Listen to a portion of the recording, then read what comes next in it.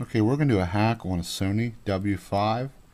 The hack is the same with a W5 and a W7. They're pretty much the same camera except for the megapixels higher on a W7. We got 4 screws to take to get the back off. Start up here above the USB. And we'll remove that screw. Just want to take the back off. We'll leave these two alone for now. And we'll take this top one off.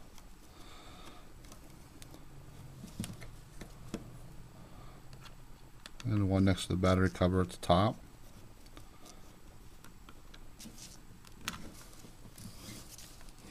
And the one by the strap handle.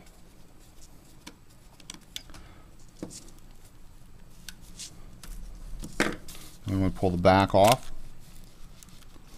Just wiggle it off and it'll come right off here for you.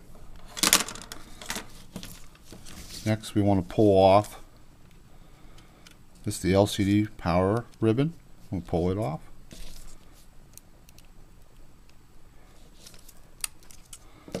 Then we want to take the 2 screws to hold this board on. So remove those 2.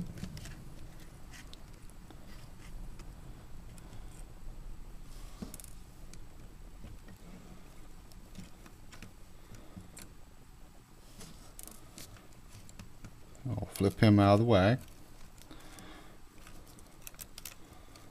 Then we'll take the LCD, and this is hooked on with 2 little tabs, one here and one there, and one there. We'll wiggle that and it'll pop right over, and we're just going to lay that off back. 2 screws holds this back piece on. We'll take it off, take those 2 screws off.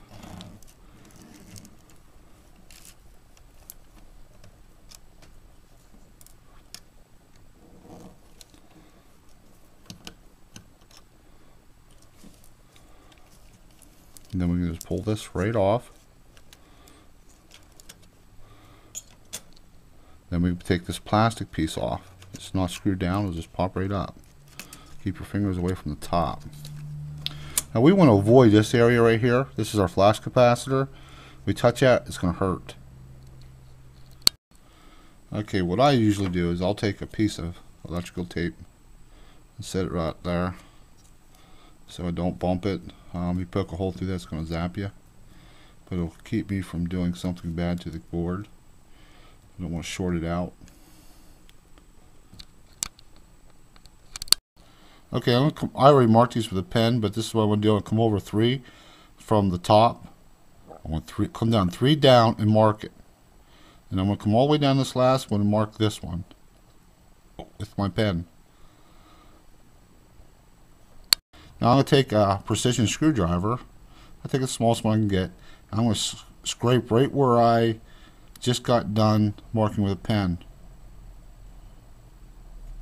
And I'm going to scrape down to the clear metal tab. And I'm going to do this. And I only want to go about halfway. I don't want to go all the way up because that'll split the connector and give us problems. So when I see that metal showing, I'm good. Same with down here. I'm going to come down here. I'm going to scrape until I get down. Now this one's a little shorter. We don't need to get in there really far. We're just going to stick the wire in there. I'm going to use a little bit of resin soldering flux I get from Radio Shack. And I'm going to take a little bit and put it on my screwdriver. I'm going to put a little bit right where I'm going to solder, because I don't want to solder directly to that block because it's very sensitive. If I solder to it, I can melt the solder down in the block, or warp the block, worse yet, work the block or melt the block. So this way I can keep the minimum amount of heat on that block as possible. Okay, I want to peel back a little bit of insulation, kind of twist my wires. I'm going to tin my wire that I'm going to use for my hack. I'll do the same thing with my yellow, or any color you want to use.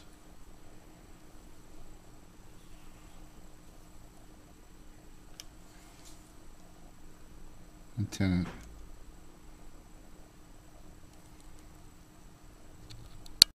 Okay, just lay your wire in that little groove that we just scratched. This will be our shutter. And just lay your iron on there.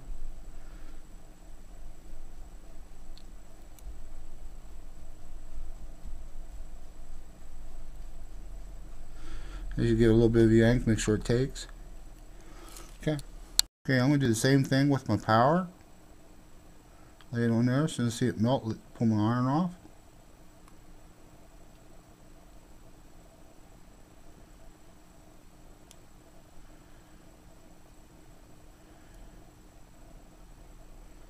I don't want to put a lot of heat on that. I want to be very careful about that.